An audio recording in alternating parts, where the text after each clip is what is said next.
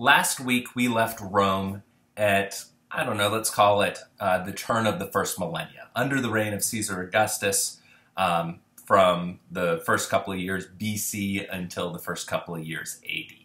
Rome as an empire continues to expand. It gets huge, as you can see from this map, and by 117 it's at its largest. But one of the things that happens as Rome expands is it comes in contact with lots of groups of people that don't necessarily want to be Roman, right? So Germanic tribes, the same ones that Julius Caesar fought along the Rhine River, Angles and Saxons in Britain, Vandals in North Africa, new emerging empires in the East. And one of the things that ends up happening is that much of the Western Empire kind of goes into decline as Germanic tribes are able to push back against Rome and are able to have many decisive victories.